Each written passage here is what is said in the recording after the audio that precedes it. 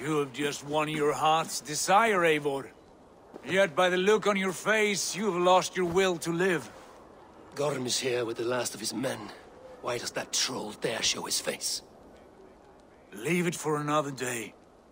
We are here under Harald's truce, and Gorm is too weak to try anything bold. Here's a seed stain on his father's trousers. I should wipe him from this world. Not tonight, Eivor. Leave it.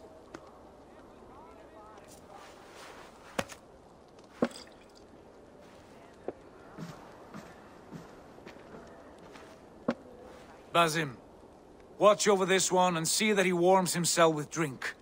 I will find my father and escort him to the Longhouse. As you wish.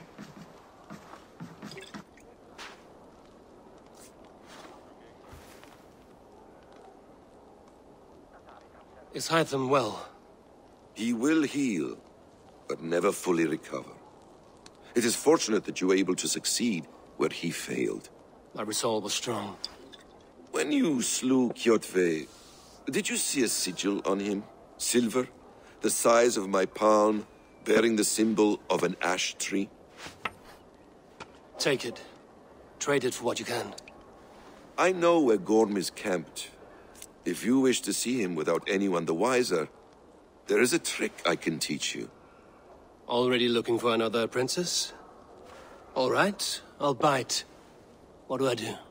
Use your cloak to obscure your face. Blend into the crowd.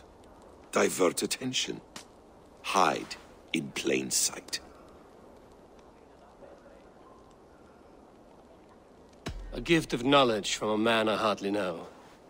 Is this your way of asking me to join your brotherhood? Not at all.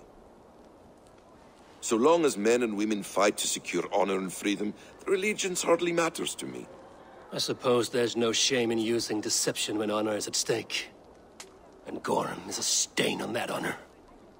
Then let's see what can be done to cleanse that stain. Give it a try.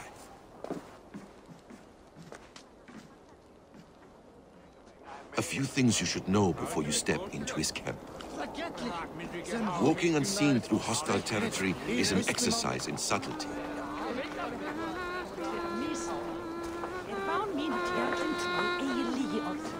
A hood makes you forgettable, dismissed at a distance. Remain far from watchful eyes, and you will be invisible to them. Do not draw blade or hammer, for these and other sudden movements can break your disguise.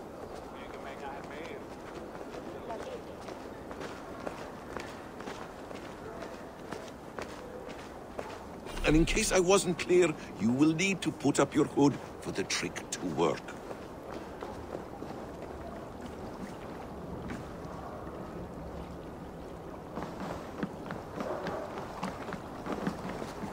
Gorm is there, in the camp ahead.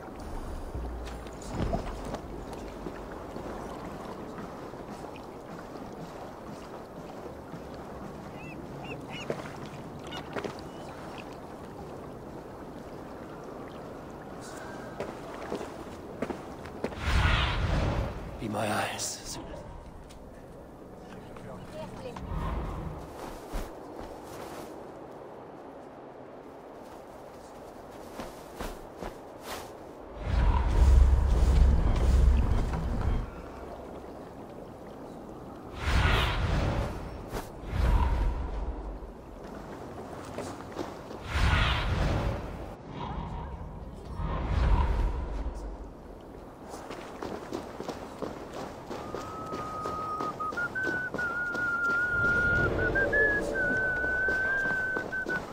What were you thinking?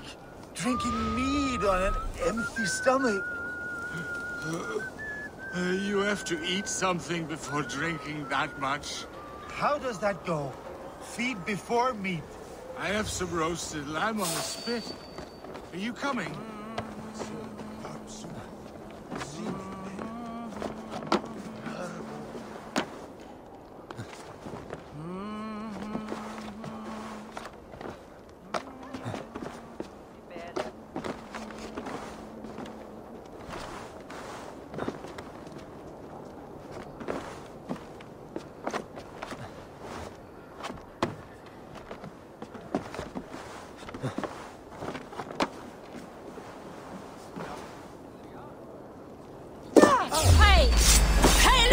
father!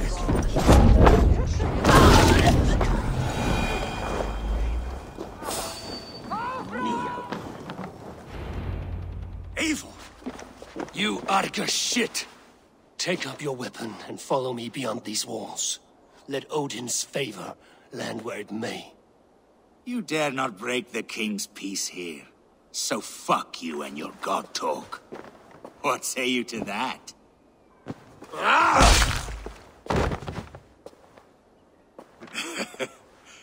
You can beat me, but you will not kill me.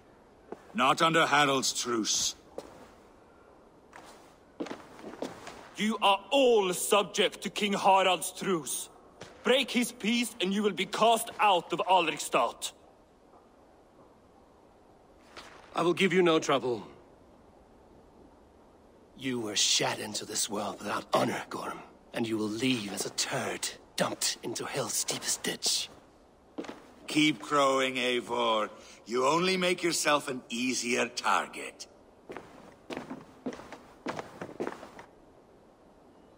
The all thing will have started. I should find Sigurd.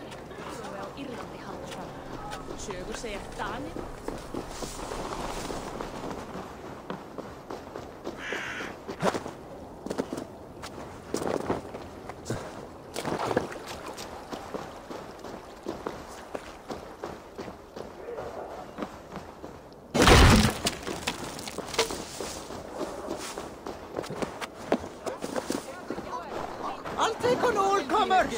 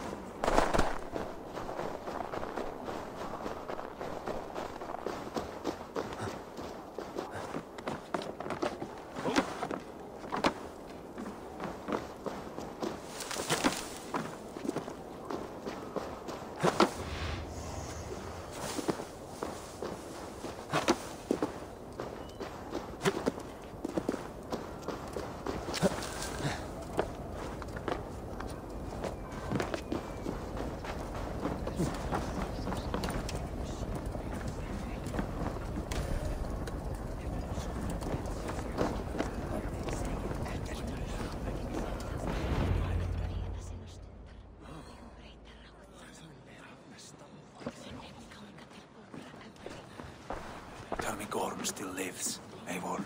It pains me to say. He does. Thank you. His day will come. Oh, gods. I hate long speeches. Only when you're not giving them. Many of you knew my father, Halfdan the Black. A great man who achieved great things. They buried Halfdan's leg near our temple. The crops have never grown taller. They buried his arse near ours, and we get nothing but a muddy river. I dream of something greater. A vast kingdom of warriors in numbers the world has never seen. United under one king, one rule. Too much blood has been spilled fighting one another. Today, we unify. And turn our blades outward to conquer new lands. And who better to lead us to glory than me? I was blooded before the age of 10, and I led the greatest army Norway has ever seen. But they say a wise king seeks honest counsel, so I ask, who among you rejects this new arrangement? I am not your enemy, King Harald, but I will not be your subject. Tomorrow we sail for greener shores, and so my kingdom is yours. This saddens me, noble Hjor. And does your wife agree? Is she not tired of limping ever westward? My husband and I are as one in this, Lord. We do not limp together, we fly. I'm sad to lose a woman of your spirit, Ljuvina. But I hold no grudge. May the fates grant you good luck.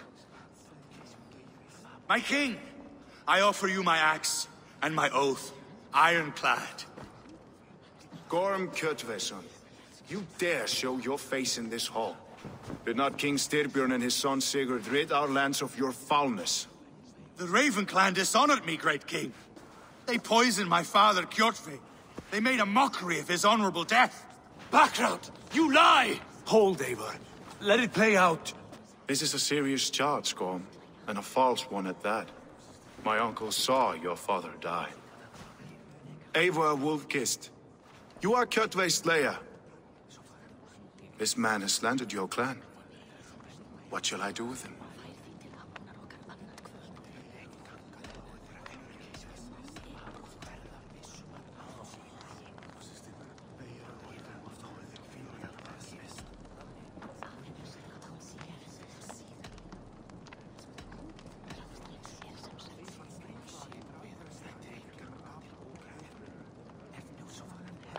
I would send him to hell as I did his father.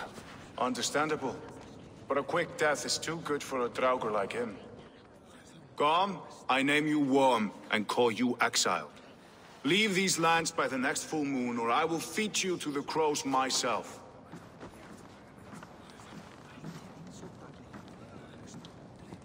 King Harold, may I speak? The floor is yours, King Styrbjörn. My people have held our land since the days when Odin himself walked among us. My kingdom is humble, but we have paid for it in blood.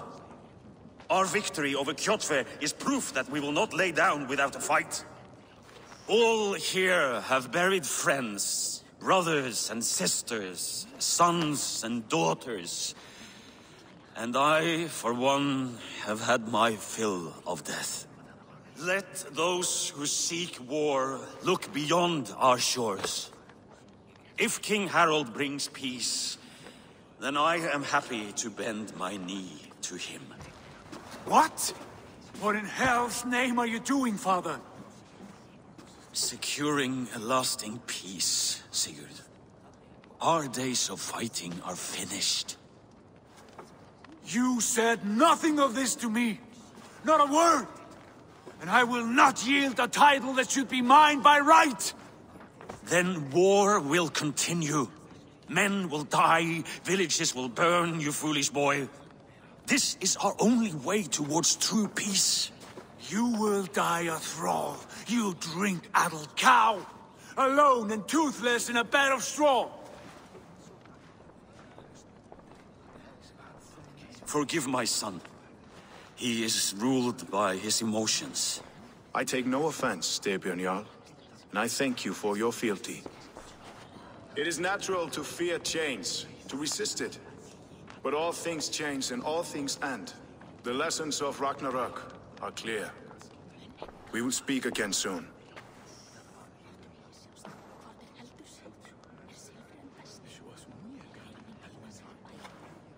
That was an ambush, Lord. Did you know of Styrbjörn's plans? For some days, yes, I did. But it was not at my urging. It was his decision alone. Do you dream of a glorious future, Eivor? A warrior like you would be a boon to my clan.